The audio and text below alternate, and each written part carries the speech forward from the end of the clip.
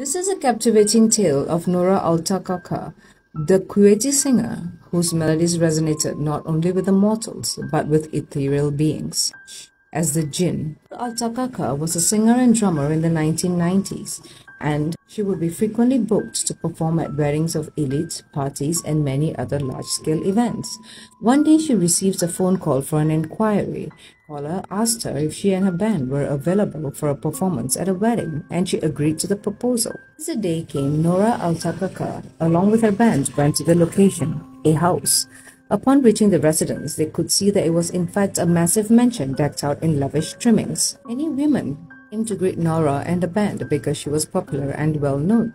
As they kissed on the cheeks, one of Nora's bandmates, Nur Altakaka, noticed that the women's cheeks were very hot, like they all had a fever and had a very manly feel. They ignored this and proceeded and performed. As they were performing, they saw women dancing with hands full of hair, and when their skirts moved a little bit up, they noticed the women had legs of lamb stabbed with knives and forks. Some say that this is a sign of a jinn being present. They decided to continue the performance for fear of the unknown. A few minutes passed, and the bride and groom came and sat on chairs, placed inside a figure with a wide open mouth.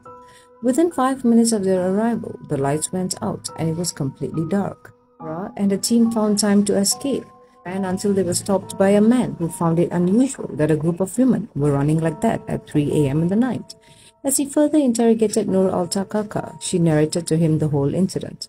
However, the man told them that the mansion had been abandoned for many years and no one lived there, kind enough to give Nora and her band a safe ride to their place. That was the day Nora Altakaka left her profession.